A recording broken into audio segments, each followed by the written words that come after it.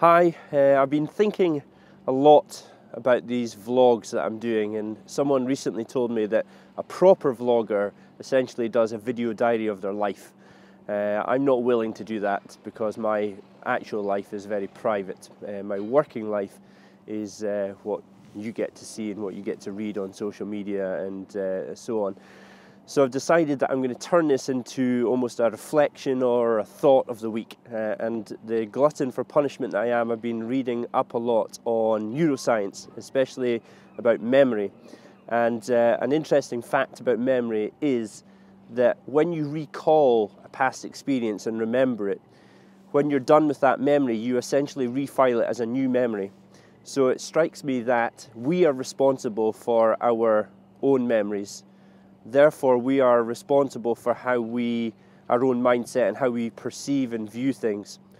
So in terms of tennis, if someone has a bad experience, say whether it be in the training court or the match court, they can recall that, think about it, and process it in such a way that they can actually learn from it. But the only way you can do that is if you have a good sense of perspective, a good sense of your own self-worth, and what tennis actually means to you in the grand scheme of things. And I'm not saying that tennis can't be important, but it should not define who you are.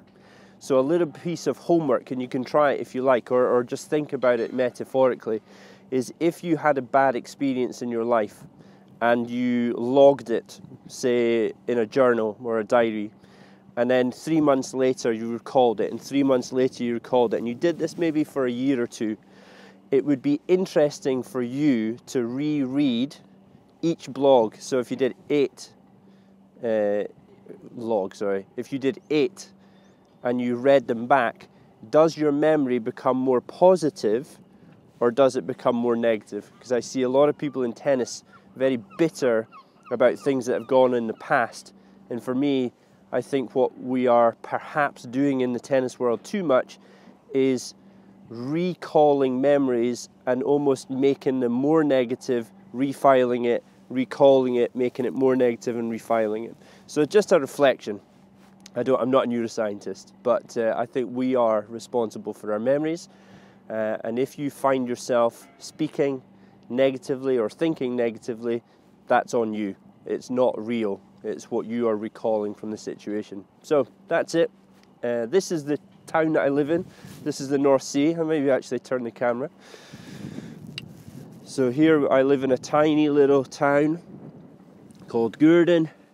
Let me zoom in. There's a couple of working boats. There's a bar called the Harbour Bar.